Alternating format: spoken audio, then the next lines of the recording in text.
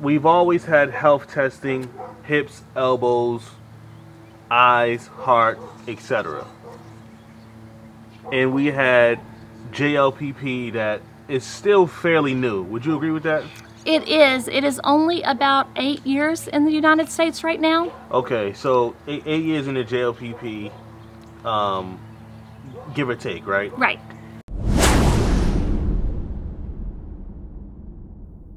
Hey, this is Debra Owens, Texas Rottweiler Ranch. Come on, let's go look at some of my dogs.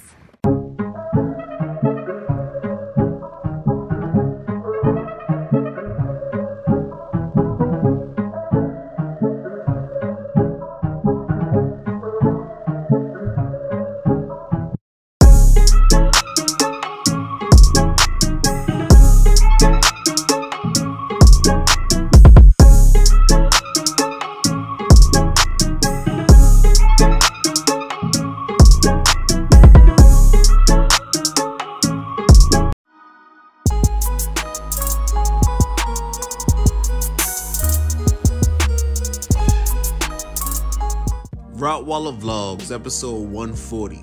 Mizzo and Mack out here at the Texas Rottweiler Ranch with Miss Debra Owens. It feels good to be back, y'all. I appreciate all the texts and phone calls. I've been out of commission for a little bit over a week and a half or so dealing with the shingles, but I'm back, and I definitely wanted to bring this episode to you as soon as possible because it's a much anticipated episode. So be sure to give the video a thumbs up, and if you haven't already subscribed, it really helps me out and it helps the video out. Pop you a bag of popcorn and enjoy the content. Hello everyone, I'm Debra Owens. I own and operate the Texas Rottweiler Ranch and have been doing this for many years. When I was about 17, my husband had came home and told me that he had seen this dog that was massive and that he had just fallen in love with it. We were in Germany, and the actual police had the dog walking it down the road, and of course he did move to the opposite side of the road. So he told me he wasn't leaving Germany without one, and we located a breeder in our area and we went, and that is actually when I fell in love with the Rottweiler. Those dogs were just so beautiful and massive. We ended up taking home a puppy and we named him Saber. And Saber was with us for 11 years, and he is the one that got me hooked on Rottweilers. When me and my husband got married, we already knew that he was going to be stationed in Germany for 3 years, and so I was good with it and didn't know I was going to find my calling when I went there with the Rottweilers, but my husband was in the military and I just came over as a military wife, and we had 2 children there, and that's where our journey with the Rottweilers began. I mean, to say that I'm impressed is kind of like an understatement, because it's like you fell in love with the breed at the motherland. Yes. You know, like the breed originated in Germany. Right. You know, you see how was it seeing the dog in Germany? Like, were there Rottweilers everywhere? Is it actually no? Back then it was about 1987 when we got our first one. And they weren't everywhere. In fact, you know, we had to ask around to even find out what kind of dog it was because we had never seen a Rottweiler before. And there were a few local places, but we did travel a little ways to a breeder that was recommended to my husband, and he had quite a few Rottweilers on his property, and like I said, it was just amazing. It was just amazing to see them all there. When you see a bunch of them all in one place, it's just kind of amazing. When you'd walk around, the older people, like mostly the older men that know the breed in Germany, they would always want to give you advice. So I always would listen. If they knew how to speak English, they would always give you an earful. And so I learned a lot, and whenever they would tell me things, I took that to heart. And those are things that I have followed through with, you know, throughout my whole breeding career.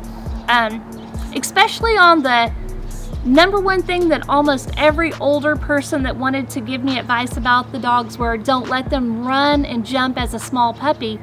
It's kind of hard to keep them from running, but you know, the jumping is very important not to let them do. And so when they told me not to let them jump, I took that to heart, and I followed that through all the way to every puppy that I've ever sold.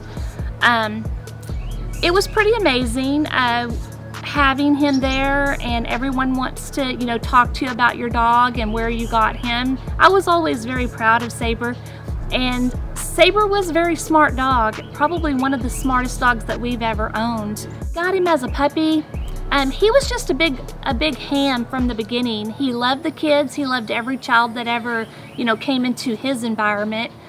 He wasn't really like a working dog per se, because he was an indoor dog that played with the kids, and that was most of his exercise, was just running and playing with the kids. Nice. So ultimately you end up shipping him here to the States. Yes. We flew back on a military flight, and so of course Saber flew for free. He did not like being put in the crate, and he didn't like the flight very well, but he did fine. And so when we got back to Texas with him, of course he was better looking than most dogs that you can find back then in Texas, and so everyone wanted, you know, a puppy from him if we ever bred him. You know, everywhere we went he got, you know, compliments and how great he looked. When we got back, you know, we just loved Saber, and he just grew, and the bigger he got, the more compliments we got on him, and he just pretty much stayed the same personality, just fun-loving, loved the kids, loved everyone. And so on my 21st birthday, we'd been back for a bit, and my husband bought me a female. We named her Baby, and she was a pretty good dog, and like, he took his time to find a good one. And so he told me that he bought me Baby because he thought that I should breed them, because of the love that I had for Saber was so strong. He felt that that would be a good, you know, opportunity for me to basically have babies, and be able to, you know, a lot of people had wanted a puppy from him, and it was just a good opportunity.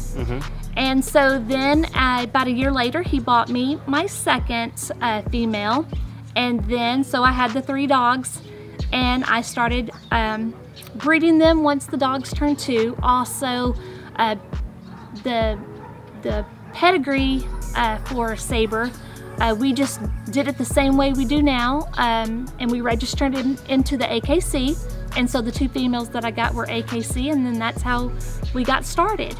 So was the name always Texas Rottweiler Ranch?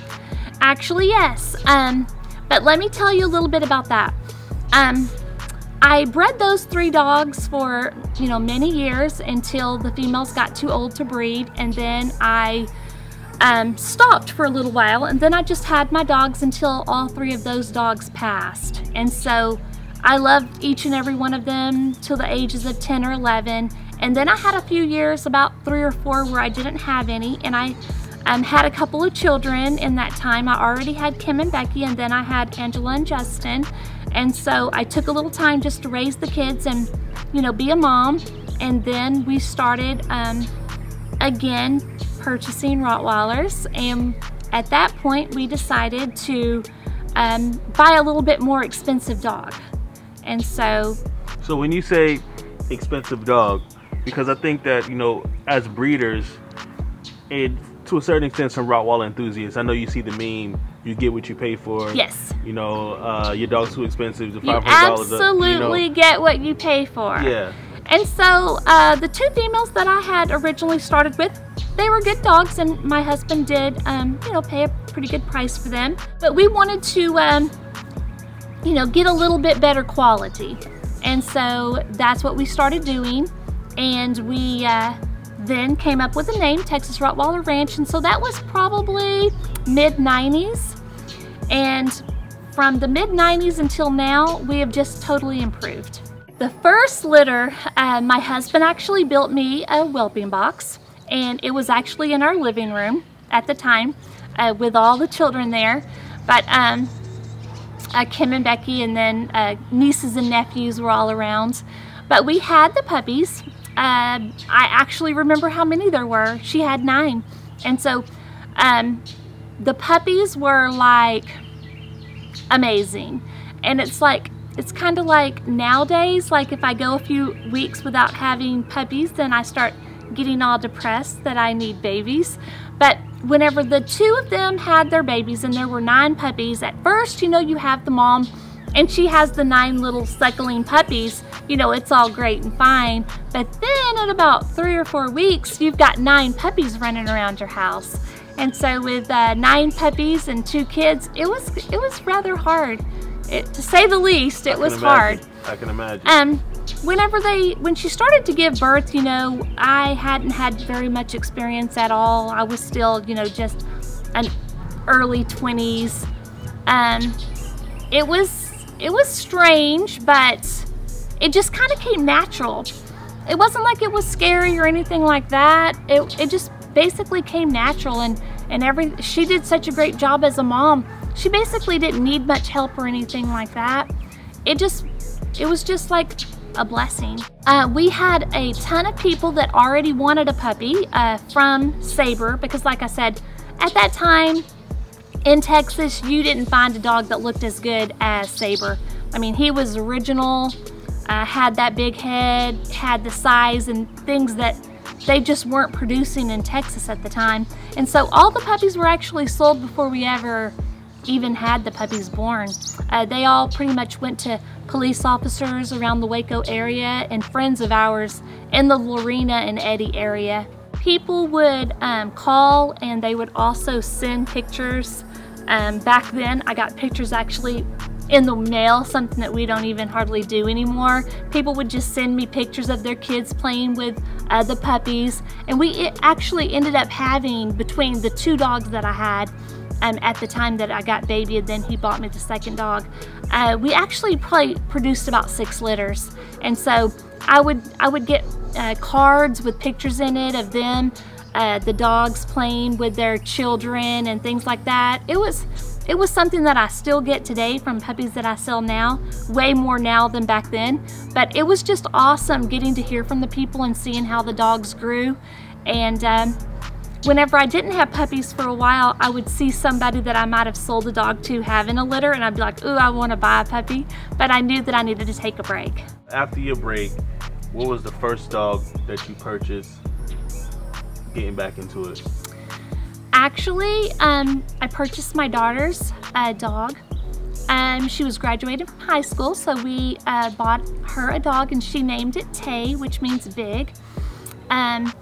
And while we were there, we had this little puppy that kept following me around, and I kept pushing him away, and I would take him and put him back on their porch, and I would try to run to the gate, but he would come down and be at my feet before I could get back out of the gate. And we actually ended up buying him because my daughter told me, my daughter Angela said that the dog had picked me. And so we brought him home, and we named him Cyrus. And he lived with us for 12 years, and he was one amazing dog. And Cyrus was one of a kind. Very, very unusually smart dog. He could open gates, open doors. From the moment we brought him home, never used the bathroom in the house. He was just super intelligent, but the thing is he would herd the children. If the kids went too close to the road, he would literally nudge them back into the yard. And he was a good babysitter. He took care of the kids. He kept them in the yard, and I knew that when he was in the yard, nobody was going to touch those kids. And aggressive in no means, but I knew that if it came to that point, he wouldn't let anyone take those kids out of the yard. Right. Did you breed Cyrus? I actually did, but not very much.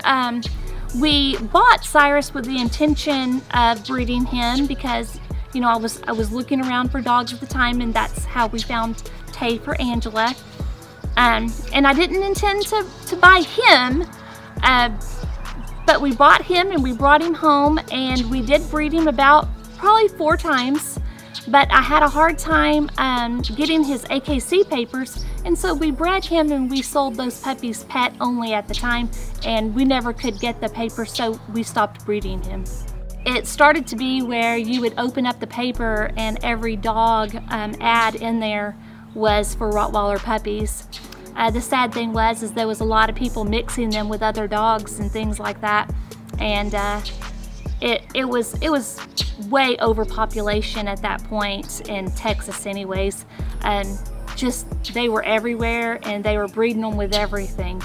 I think that if I would have stayed with probably the kinds of dogs that I had been previously selling, not of course my dog I brought from Germany, but the other two, if I would have stayed with that type of Rottweiler, meaning, you know, they didn't have the big head, they weren't very big, you know, that type of thing. If I would have stayed breeding those, I probably would have just failed, you know, terribly.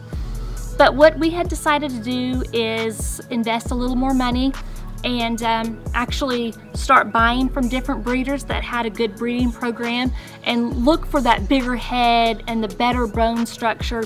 And I think that that's the only thing that kept me afloat.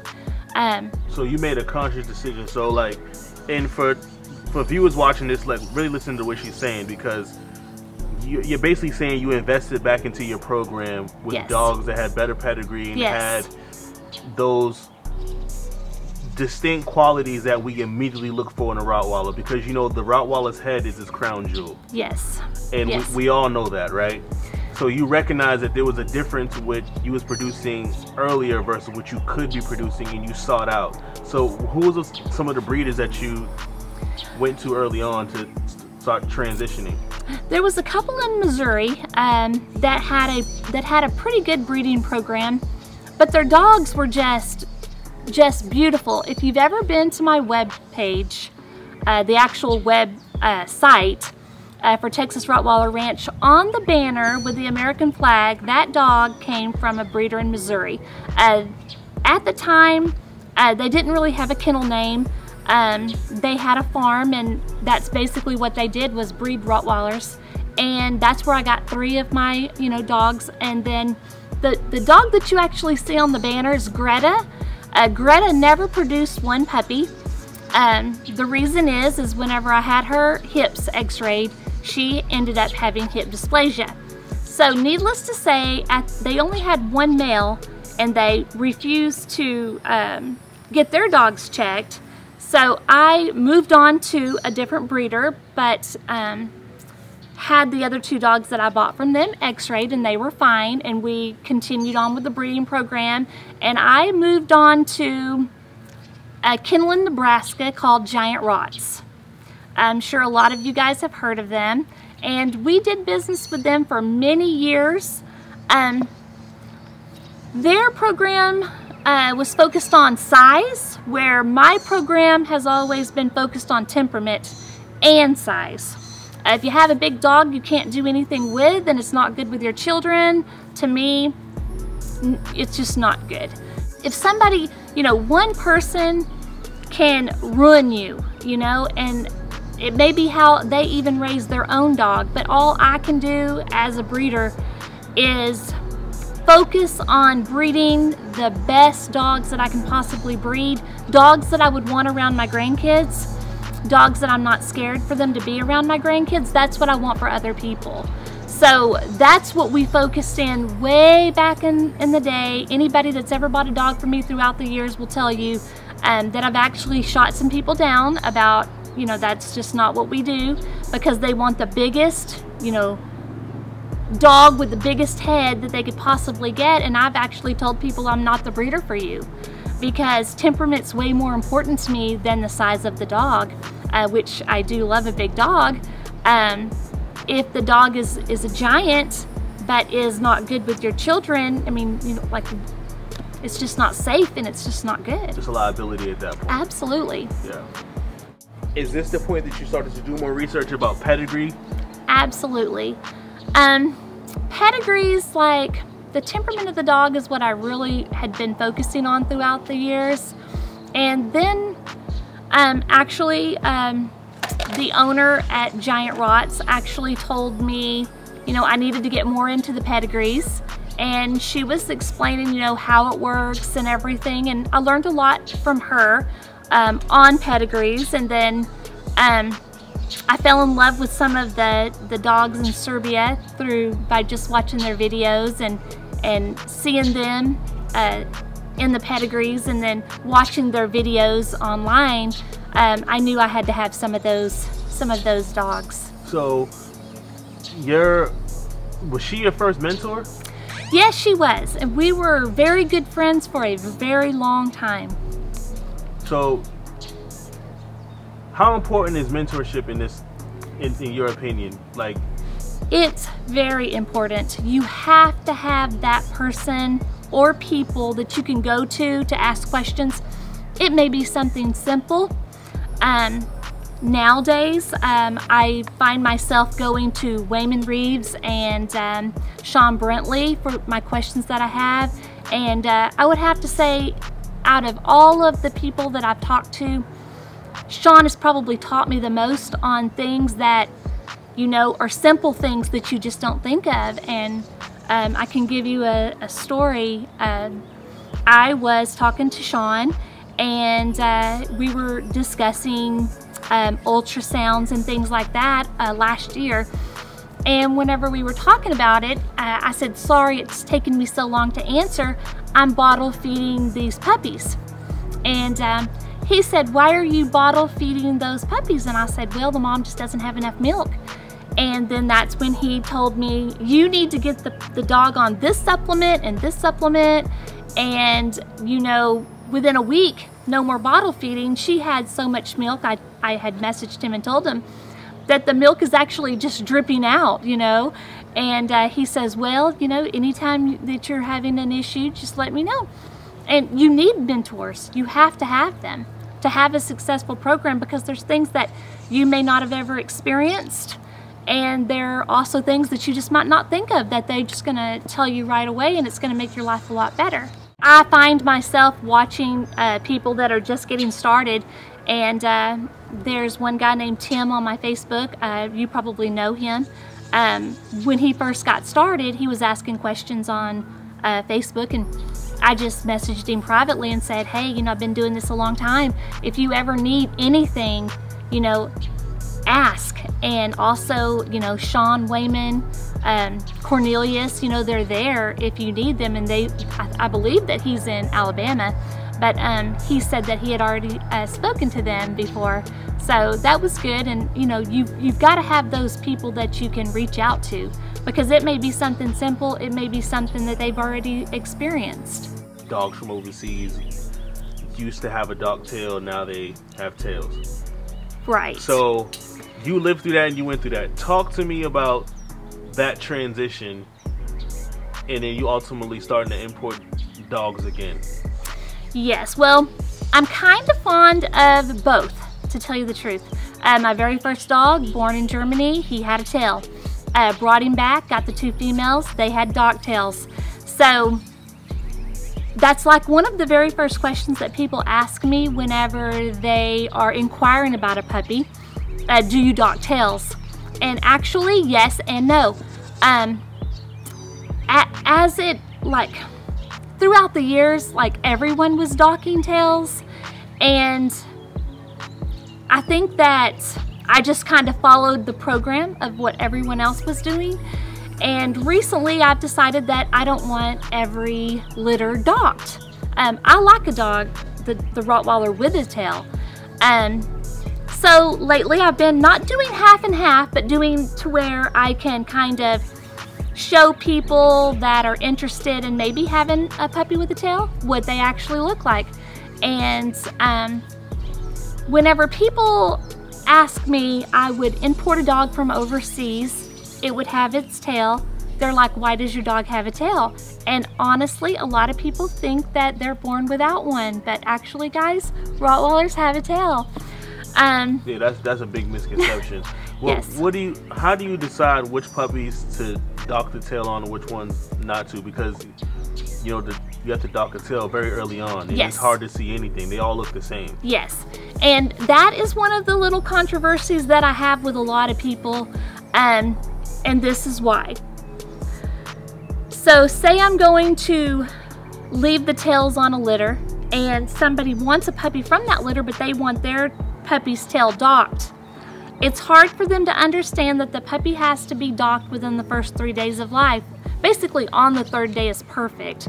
And so if they are on a litter, say the Lilu Dagger litter, and then they want their tail to be docked, but they might be 3rd pick female, you know, it's not fair for you to get to pick your puppy at day 2 and your 3rd pick and 1st and 2nd pick may want that puppy. So it's kind of hard to explain to people. So what I've been doing lately is just saying, if you want a litter with a docked tail, you have to pick from this litter, because I'm not gonna be unfair with my customers. That's one thing that I never, you know, I'm never unfair. I'm an open book, and so I have to say, if you want a puppy with a tail, this is gonna have to be the litter that you pick from. Who was the first one that you imported after Sabre? That would be Lilu. Whenever I actually seen Lilu advertised on a group that I actually run, Only Rottweilers, on Facebook, and I just fell in love with Lilu. I had talked to my husband about it and told him that I want to start doing more imports, maybe a few a year. That way, you know, I just feel like it was something that my breeding program needed to just spice it up a bit. And so we bought Lilu. And Lilu came to us and she was just this little fluffy ball of fur. And she has actually turned into one of the best dogs that I've ever had. I did at the time go with a breeder that wasn't known. And actually, Sean Brentley followed my suit and bought Lorena, his dog, from the same breeder.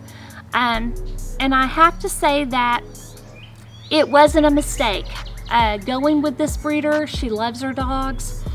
She really puts all of her time and effort into the dogs and showing them and caring for them. And I went back to her a couple more times and have actually purchased 4 more dogs from the same breeder.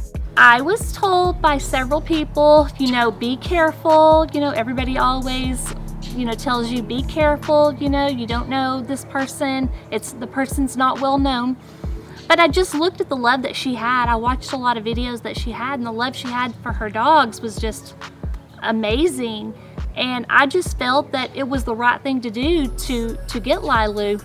And in doing so, you've seen one of the biggest females you've ever seen. That's the same breeder. Dania came from her. And then I've got that Blessing Dagger. I mean, Dagger is one of a kind. And she came from him. Dagger came from her. And so sometimes you just have to go out there on a limb. You gotta take a chance. Yeah. Important is taking a chance. I mean, even when the breeders are known, we're gonna get to that in a second. But even when the breeders are known, you still rolling the dice. Yes. So when you imported, was the process? Well, the process was different this time around because you had to get a broker. Yes. You had to go through that whole process. You didn't have to do that with Sabre. No. So how was that going through that the first time? It was scary, you know, because you don't want to make a mistake. It is a lot of money whenever you are sending money basically, you know, sight unseen to somebody that you don't know, thousands of dollars at a time. The breeder actually made it very easy. She doesn't speak one word of English other than hello, but we had a good translating program on my phone so we could speak to each other. And then she found a broker there in the Ukraine that actually did speak great English. And then what she couldn't tell me, he did tell me. And it basically, I was kind of nervous at the beginning, but at the end they made it very easy, and that's why I went back 4 more times, you know, to the same breeder. The broker was very, very knowledgeable. He was very good, didn't try to scam me out of any extra money. I mean, it was just all straight across the board, up front, and he was very honest. So it was just a smooth transaction. You had a good experience out there. Very smooth, very, very smooth with her. And that makes all the difference in the world. The group, like, I wanted a group for a really long time that I could say is my group, but I didn't actually venture out there and get it. And then when I did, the thing grew so quickly, it was actually kind of overwhelming because my Texas Rottweiler Ranch page is totally different. My group actually has like over 28,000 people in it. And when you've got 28,000 people like commenting and posting pictures and sharing, it kind of gets overwhelming after a while, but it's about 4 or 5 years old. We've always had health testing, hips, elbows, eyes, heart, etc. And we had JLPP that is still fairly new. Would you agree with that? It is. It is only about 8 years in the United States right now. Okay, so 8 years in the JLPP, give or take, right? Right. But it seemed like there was a time that it was just all over the place online, right? Yes. Everybody was JLPP, JLPP, JLPP, yes. right? What was it going through that time? Because I think it's kind of died down a lot. Yes. I think more people are aware of it now, but I guess what I'm trying to say is, if we're aware of it now, that doesn't mean that it wasn't there back then, correct? Right. So back then, did you see anything even close to JLPP? Did you? No. Okay, so talk about that a little bit. Okay. JLPP is something that I know a lot about because I did a ton of research. I can tell you how my story with JLPP happened. I heard about it. Somebody invited me, an AKC judge actually invited me to his group, and it was called JLPP. Hadn't had a clue of what it was. So I started reading the articles, started reading everything that everyone was posting about it, and it's scary. It really scared me. And at the time, I started testing my dogs. And I went through 2 or 3 at a time. I tested every dog that I had. Whenever I got Dagger, I tested him as a puppy, and Dagger's test came back carrier. So to me, it was like I literally put the paper down on the table because I didn't know everything I needed to know at the time about it. I hadn't done all the research yet, and I literally put the paper down on the table and started crying. And I was having a really good cry, and I messaged Sean Brentley. I told him, I'm freaking out, Dagger's test came back positive. And he told me straight off, take a deep breath, it ain't that bad, let me explain some stuff to you. And of course, like I said, you have to have those mentors. That's where the mentor comes in again. And so Sean calmed me down, explained to me some things that I hadn't read in this group about JLPP. And he told me, you know, do more research, keep reading. We're learning more about it every day. Now this was several years ago. Dagger is 3, so you know it was about 2.5 years ago or so. And so after I talked to Sean, I then went and told my husband it ain't that bad, you know. He told me don't worry about it, and I can still breed Dagger. Well, I didn't feel real great about breeding him, and I actually called the OFA, and through one person to the next person to the next person, they kept transferring me, and I ended up with the actual doctor that found JLPP in the Rottweiler. And I actually had a really long, I felt bad because I was taking up his time, but I basically had about an hour-long conversation with him. And he asked me, the dog that you're talking about, this Dagger, what do you like about him?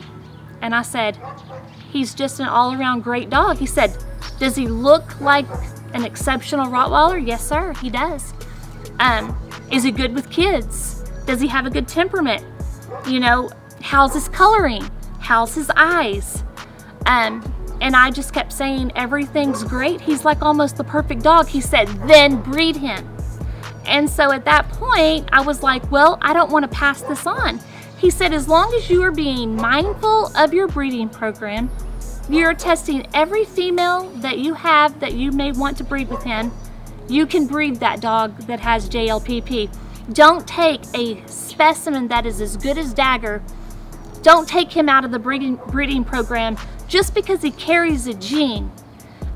You're the boss of that gene. You do not breed him with another carrier, you will never have a problem. And so I then made all of my records on my JLPP open, and I put all of their certificates on my page so that anyone that may be buying a dog that may want to breed that dog in the future can see that Dagger is a carrier of the gene.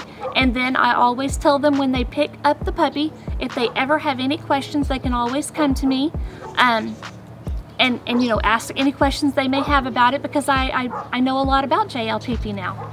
Nice. And I think that you explained yourself, you articulated yourself very well, because there are a lot of misconceptions out about it. You know, thank God that I was taught about JLPP by some good people who told me early on, you just can't breed carrier to carrier. Right. I think that what ultimately made me curious, or what gave me cause to pause, was back in Germany or back in these other countries where they had these dogs, even back in the early 90s, they were breeding carrier to carrier. Yes. Hand over fist. It was happening, right? Yes. And we didn't see anything. Right, because it wasn't here and it wasn't known. So, do you think that it started coming here because we started importing more dogs? Absolutely. Okay, talk to me a little bit about that. Absolutely. You know, I have to say that, like, in my kennel, Gil was one of the last dogs that I actually had tested.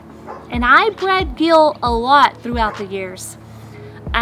When I first heard about JLPP, I was told that it had only been in America about 5 years. Well, Gil was 6 years old, so I didn't even bother having him tested at first. But then I bred Gil to a female that I wanted to keep a puppy from, so I wanted to go ahead and test Gil because I wanted to keep a puppy that he had sired. And then turns out Gil did have JLPP. And so I did put it out there and let everyone know that had purchased puppies from him, so they don't make a mistake and breed one of his puppies to maybe a possible carrier. About that time, I noticed that all my friends that were importing dogs, they were all coming up with carriers almost, you know, about the same time that I noticed that Dagger was a carrier. That's about the time that everyone that was importing dogs from overseas, Serbia, Germany, not necessarily the Ukraine. I ended up finding that, you know, for myself with Dagger from the Ukraine. But Serbia and Germany, everyone that had a big kennel was saying that they were having a dog that was a carrier.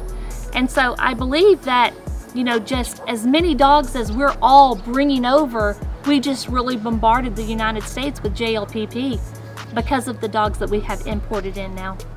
It's funny that we're on this thing, and I'm about to drop a Rottweiler exclusive here, y'all, because I've never said this on camera, but I know a lot of people and I've heard a lot of different things. You're very knowledgeable, and I want to know if you've heard the same thing I've heard. I've heard that some time ago there was a lighter female in Germany that was bred to a black Russian terrier, and the offsprings of these puppies, which, you know, the black Russian terrier is the carrier of JLPP. The offsprings of these puppies that look like the Rottweilers were kept and produced, and they had darker markings, etc. And this is kind of what started it and sped over into the other countries and ultimately come into the States. Did you hear the same thing? Absolutely. I heard the exact same thing. It was from the black Russian terrier bred to a Rottweiler is what I've heard. And it's sad. It just really is, because now something that a Rottweiler never had before, you know, less than 10 years ago, it was unheard of in the Rottweiler. And now this is something that every Rottweiler breeder and Rottweiler parent have to deal with. So now we know that people have taken the Rottweiler breed and mixed it with other breeds to make their own stuff. And one thing that, you know, I've said this on multiple videos of my own, the number one thing of a breeder is to put the breed first. Would that be a prime example in your opinion of not putting the breed first? Absolutely. Absolutely. Just my personal opinion, you don't mess up the breed that way. To me, it was wrong. You just don't mix two breeds together. People ask me sometimes why I feel that way. I've had people say, would you breed? I've actually had people say, would you breed my dog with one of your studs? And of course the answer is always no. And then they want to know why, and it's just because it's just, to me, wrong. I'm here to better the breed, and to me that wasn't bettering anything. It has basically ruined and caused a lot of deaths in the Rottweilers.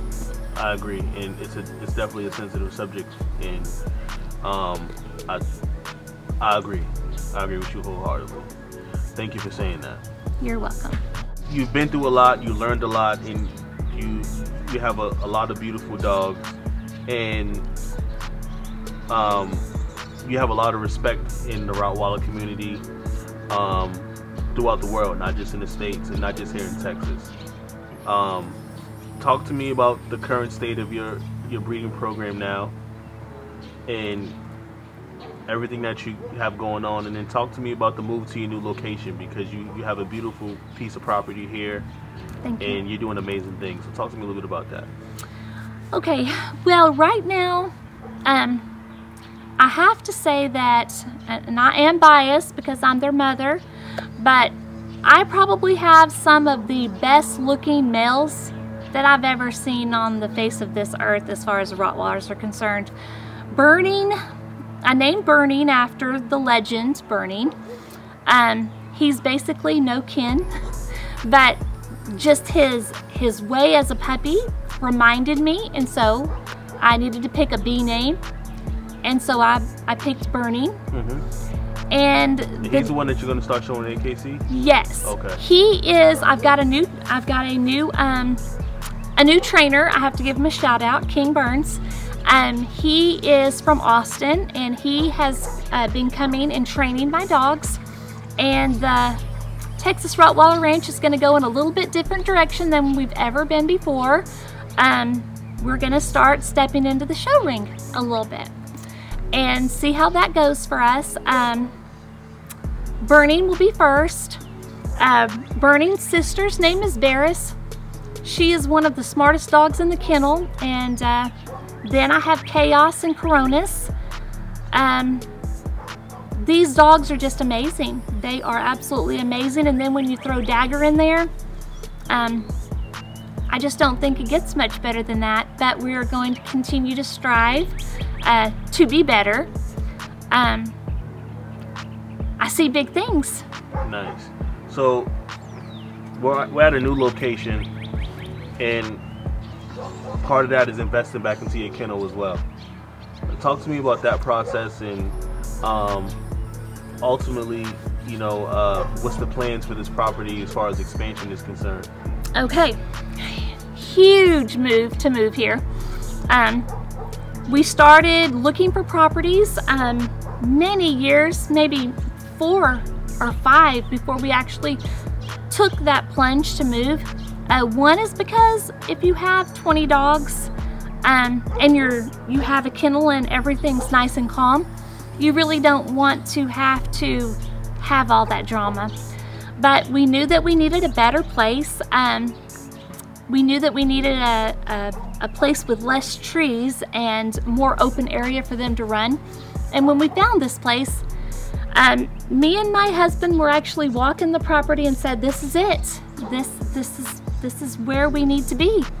And so we bought the property. We were the first ones that looked at it, and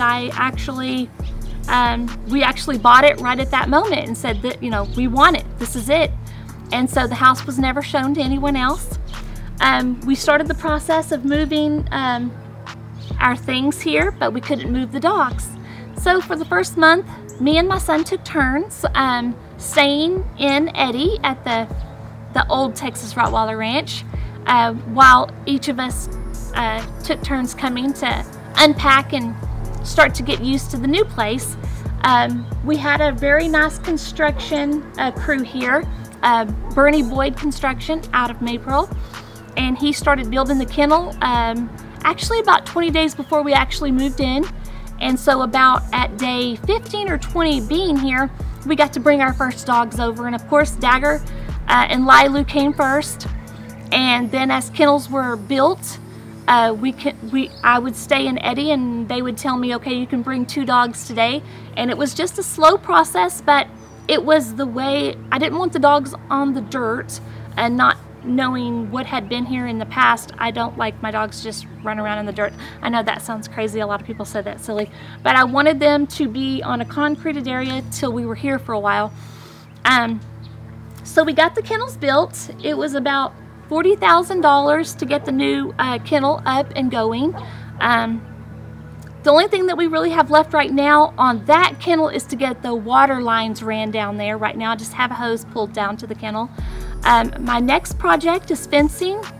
We're going to fence in that whole area to where they can be let out and they can run and have their own time to just do whatever they want outside of the kennel and start rotating them like that.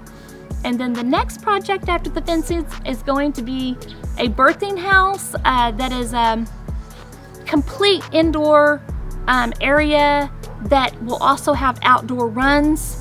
And the reasoning for that is right now in my house we have a bar, and the bar is actually right now the birthing room. So we want to get the puppies out of the bar and into their own area. And I know, as everyone has heard, the weather this past winter, we had the worst freeze that Texas had ever had, and it was a huge challenge to try to keep my dogs warm. We had kennels in the house with some of the pregnant dogs inside, and then we had so many heaters down there, and we had 16 heat lamps going, and we managed to make it through. I did do some posts because, like, my customers were concerned that we wasn't keeping it warm enough because we had never seen a winter like this before. But then after they seen the pictures of the dogs and seen that, you know, their water never even froze inside the kennel, that, you know, we pulled through and everything was great. But I do want an indoor kennel built in the next couple of years, so we never have that problem ever again. The best way to get in touch with me is just through my phone number. Give me a text. I don't do much talking on the phone because I'm very, very busy. But you can text me anytime, and I always answer my texts. It may be 11 o'clock at night, but I will get you answered if you send me a text. My number is 254-640-9948. Also, up and coming, we have a lot of litter sticks to hit the ground. How it's working right now is I take the deposit of $500, and then that puts you on a waiting list. And just because your name pops up at the top of the list doesn't mean you have to go with that puppy. You can pass and your name stays at the top. I try to encourage people, just because you want a puppy, don't go with it just because that may not be the litter that you want a puppy from. Just hang tight, you stay at the top, so that you can get a puppy from the litter, the mom or dad or litter of your choosing, basically. And we've got a website. I've had my regular website about 15 years, and it's Texas Rottweiler Ranch also. And you can always email me through that, but it's a little bit slower getting those emails read just because I am so busy. And I will tell you now, some people get a little aggravated because I'm not real fast at answering emails, but my dogs come first, and so I try to spend at least 2, sometimes 5-6 hours a day with just my dogs. And so sometimes your emails don't get answered for a few days, and I apologize, but my dogs come first. Nice. Well, I appreciate you being on Rottweiler Vlogs. I'm happy that we were finally able to make this happen. This is Rottweiler Vlogs 140, and this is your episode. Thank you. Thank you for being here. I appreciate you. Thank you. Hey, this is Debra, Texas Rottweiler Ranch, and I'm going to walk you through our day-to-day operations here. First thing I do when I wake up, I walk out every morning just to make sure everything's good and everybody's doing okay. And about 11 o'clock in the afternoon, I will come out, and sometimes with my son, sometimes usually by myself, and we will spray the kennel down and then rinse it out. We will check off feeders. All of my dogs free feed. They all have but 50 pounds of dog food per kennel. We keep those topped off once a week. All the nice fresh water that they want. Some of them get bigger buckets because they like to actually get in them. So they have a water bucket and then they have a play bucket.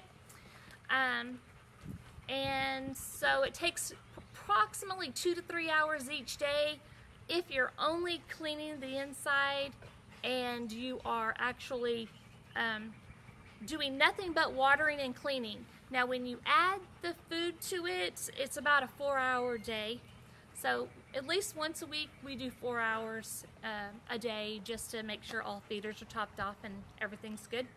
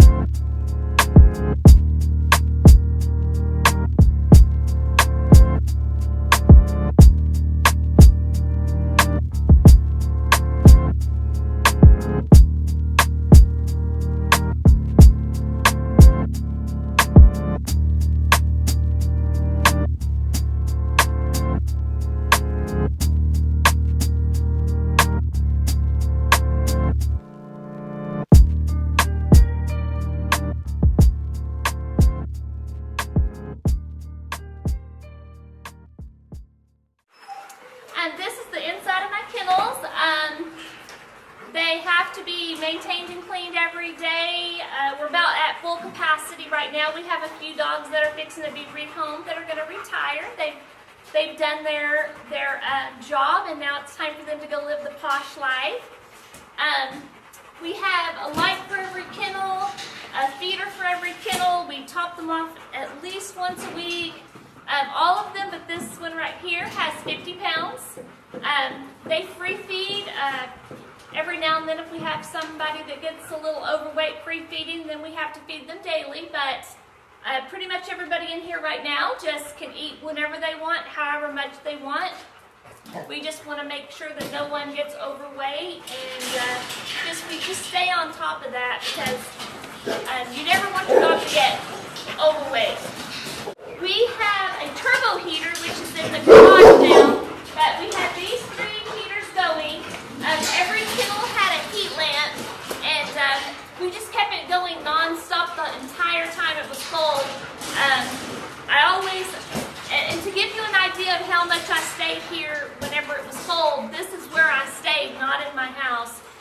My daughter stayed with us for 3 days. She said she didn't see me no more than 2 hours the entire 3 days because I stayed in the kennel with my dogs. I felt that if they had to be outside, I have to be out here too. So I did stay in the kennel the entire time. Arson. Pretty much from dawn until dusk every night. And 2 or 3 times in the middle of the night I did it. One thing that I did do is, Arson, no. Is I watched their water buckets. If anybody's water bucket started to get any type of forming ice on it, I would crank the heat up. And so everybody stayed nice and toasty. We never really had any cold in the kennel at all. Some kennels have 1 dog in it. You may not have to do hers for 2 weeks. She doesn't eat a whole lot. That's Hemi. But a dog like Gucci and Dagger Sometimes I have to top them off twice a week, but it's very unusual. And I'll tell you why. When you have a dog that gets fed twice a day, those dogs are going to eat more. When you have a dog that can eat whenever it wants, it's going to eat less. And some people will argue with me about that, but it's the truth. If you have a dog that is available to food 24/7, that dog is going to be less food aggressive also, and it's going to eat less. On a setup like this, the only thing that I would recommend is something that I will be doing this year. We are going to have garage doors installed all the way across both sides. I like the open concept because I've never liked the way a dog acts whenever it's completely in a closed-in building, even whenever it has a run, you know. I like them to be able to see out. I like them to be able to hear things, see everybody, and the air to flow through. The only thing that I would suggest that if you're going to do a building like this, I would put garage doors on it so you can have the freedom of opening them up. If it gets cold, you can shut it down. So I would definitely, that's what we're going to do this year, and I would definitely suggest the garage doors being applied.